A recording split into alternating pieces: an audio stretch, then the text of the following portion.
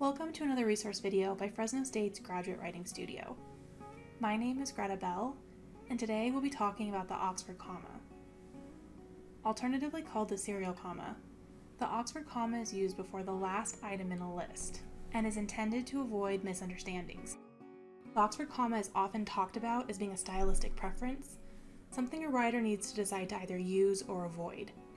However, this debate is somewhat misleading, as many major citation styles like APA, MLA, and Turabian specifically call for its use. This begs the question, why is the Oxford comma so often labeled as unnecessary, even by those using a citation style that recommends it?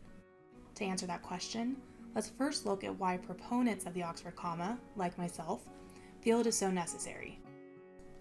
Let's consider the following sentence.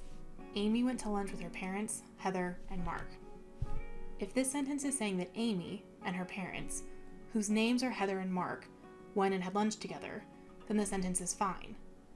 But if the sentence is trying to list the people Amy had lunch with, being her parents, and two more people, Heather and Mark, then omitting the comma before the and in this list creates ambiguity. In order for it to be clear to the reader that Amy is meeting up with her parents and two others for lunch, the Oxford comma is necessary. Not every list you write is going to need the Oxford comma to be clear, but consistency in academic writing is important, so if you use it anywhere in your paper, it should be used everywhere.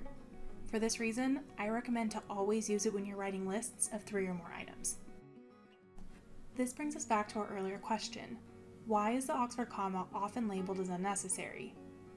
In my opinion, the answer is that lists are often overused, and sentences can be rewritten to avoid the use of the Oxford comma entirely.